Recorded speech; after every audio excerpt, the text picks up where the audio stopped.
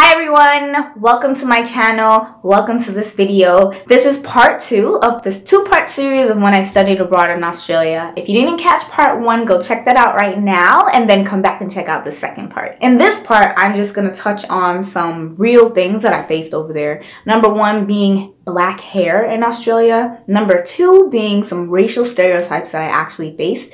And number 3 being some study abroad or travel tips if you're thinking about making a trip over to Australia. So stick around and I got some good treats for you.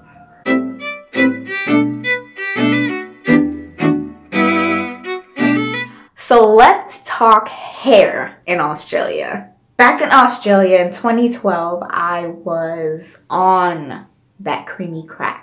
When I went to Australia, I installed micro braids into my hair. So I had those for the first 2 or 3 months, and that was a lifesaver.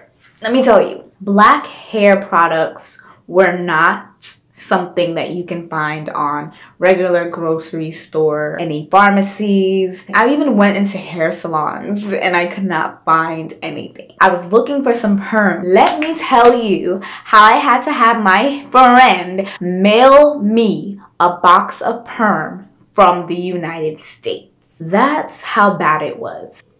It was a hot mess. I think I did find one place where they were selling perm, but it was perm that made your hair curly and not straight. And I think they had it priced at like $40, which was like, no, I'd be getting them for like $8.99 from the local beauty supply store right around the corner. So if you are traveling to Australia for an extended period of time, if you can, I would recommend that 1, you put your hair in some kind of protective style like micro braids, crochet braids, anything that like you don't have to manipulate your hair for the time that you are there. And if you don't want to do that, if you don't like extensions, you want to wear your hair, then bring the products with you because there is really no market for black hair. Did have a lot of friends, they usually wore extensions in their hair, so braids and crochets or wigs and things like that.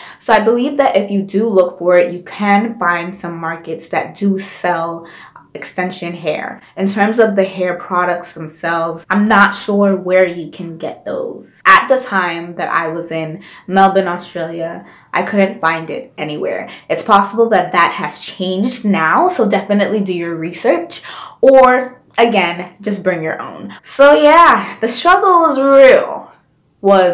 real. So once my friend did send me the perm box, I had a friend there actually perm my hair. It worked out. I ended up buying a flat iron. My hair was popping. Like, my hair looked really, really good. But because I didn't have the products to give me the moisture that I needed, there weren't any salons that I knew I could go to that I could trust with scissors in my hair. By the time I got home, I literally had to cut off like 4 or 5 inches because my hair had so many split ends and it was just all bad. So that's why I said the micro braids saved my hair. Alright y'all, thank you so much for sticking it out to the end. I'm actually going to turn this study abroad experience to Australia into a 3-part series. So stop by next week Sunday for the 3rd part, in which I'll touch on some important racial stereotypes that I, as a Black African American, faced in Australia. And then if you're thinking about traveling to Australia, if you're thinking about studying abroad in Australia,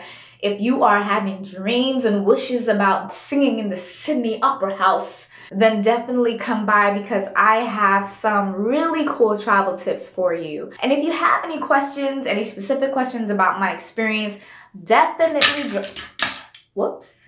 drop those questions in the comment section. Give this video a thumbs up if you liked what you saw and hit that subscribe button if you want to see more. Have a good day. Good on ya!